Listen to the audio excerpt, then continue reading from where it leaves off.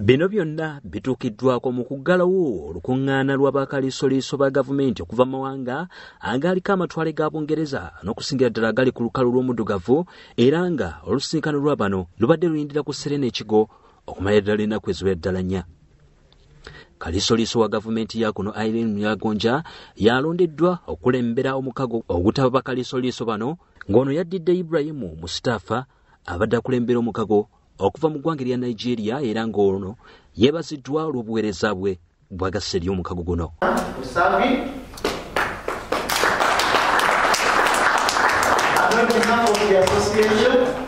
Bakaliisoliiso bano nga bakulembeddwamu kaliisoliiso wa kuno Irene Muyagonja bagamba nti bagenda okwongerera ddala okusoosowaza okusobola okununula ensimbi ezibeera zibbiddwa abakungu ba gavumenti naye ng'okusomoozebwa okukyaliwo mu kiseera kino nti ensimbi ate abakungu bano tebazitereka mu mawanga gaabwe wabula bazitwala mu mawanga amalala ng'ate tebazisana mu bbanka ekireetawo obuzibu okuzirondoola. As you know, not all money that is stolen, pilfered from government, goes through the normal channels of the banks. If you really want to be successful in recovering stolen money from government, you've got to have a system of transmission of funds from one country to the other, which is transparent and documented.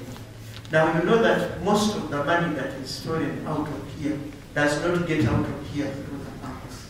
If it did, it would be very easy for us to recover. Kaliisoliiso Muyagonja agamba nti wano mu ggwanga Uganda bamaze n'okukizuula nti ebyobugagga ebimu abakungu ba gavumenti babeera babbye babikweka mu byabugagga gamba ng'amataka sako n'ebizimbe nga kino kibawa obuzibu obuwerako mu nteekateeka y'ebbirondoola. Also, most of the money that is stolen in Uganda is not kept as cash for us to be able to recover. Most of it is sunk into assets. And you know that the assets in this country are not, most of them are not registered. For instance, you do not know exactly who owns which land in Uganda because only about 20% of land is registered. Further to that, when money is taken out of this country into other jurisdictions, it's put in assets.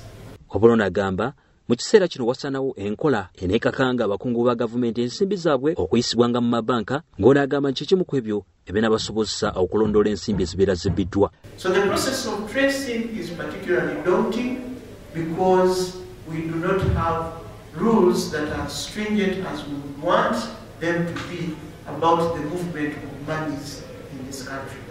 You have seen cases where people hide as much as 900 million shillings under the bed. Nobody follows up those amounts. If we had a system where everything goes through the banks. Joseph Sirwoza, Kura Dream TV.